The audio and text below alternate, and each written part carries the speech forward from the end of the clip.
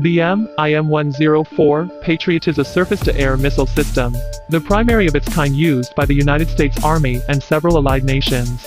It is manufactured by the U.S. defense contractor Raytheon and derives its name from the radar component of the weapon system. The MPQ-53 at the heart of the system is known as the Phased Array Tracking Radar to Intercept on Target, which is a backronym for Patriot. The Patriot system replaced the Nike Hercules system as the U.S. Army's primary high-to-medium air defense system, and replaced the MIM-23 Hawk system as the U.S. Army's medium tactical air defense system. In addition to these roles, Patriot has been given the function of the U.S. Army's anti-ballistic missile system, which is now Patriot's primary mission. The system is expected to stay fielded until at least 2040. Patriot uses an advanced aerial interceptor missile and high-performance radar systems.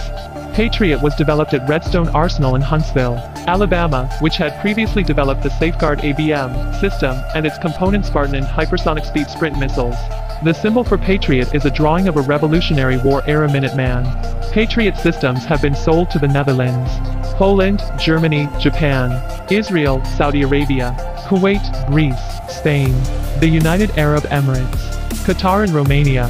South Korea purchased several second-hand Patriot systems from Germany after North Korea test-launched ballistic missiles to the Sea of Japan and proceeded with underground nuclear testing in 2006. Jordan also purchased several second-hand Patriot systems from Germany. Poland hosts training rotations of a battery of U.S. Patriot launchers. This started in the town of Morge in May 2010, but was later moved further from the Russian border to Taru and Uska due to Russian objections. On December 4, 2012, North Atlantic Treaty Organization authorized the deployment of Patriot missile launchers in Turkey to protect the country from missiles fired in the civil war in neighboring Syria. Patriot was one of the first tactical systems in the U.S. Department of Defense to employ lethal autonomy in combat. The Patriot system gained notoriety during the Persian Gulf War of 1991 with the claimed engagement of over 40 Iraqi Scud missiles. But those claims became a source of controversy. The system was successfully used against Iraqi missiles in 2003 Iraq War, and has been also used by Saudi and Emirati forces in the Yemen conflict against Houthi missile attacks.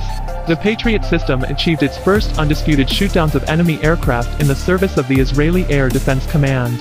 Israeli MIM-104 battery shot down two Hamas unmanned aerial vehicles during Operation Protective Edge on August 31, 2014 and later, on September 23, 2014, an Israeli Patriot battery shot down a Syrian Air Force Sukhoi Su-24, which had penetrated the airspace of the Golan Heights, which is controlled by Israel but recognized as Syrian airspace, according to the Charter of the United Nations, achieving the first shootdown of a manned enemy aircraft in the world for the system.